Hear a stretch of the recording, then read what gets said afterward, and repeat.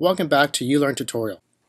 One of the hardest things to find was how to add the social media icons to my channel banner. For example, Moodle has their website and their social media for Facebook and Twitter. To customize my channel, I want to click on Customize Channel.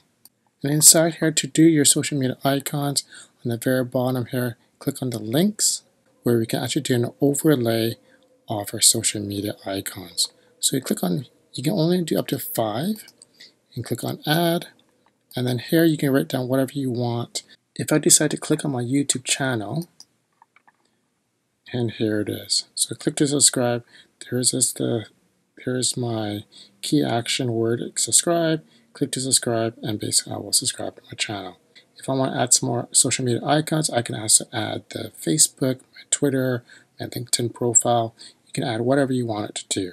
Click on the top right hand corner, there is a pencil. Click on Edit Arts. And it will take you to this page, and then you can do your changes here or add more social media icons here. If you don't need to use it, just click on the delete, and then say you're done.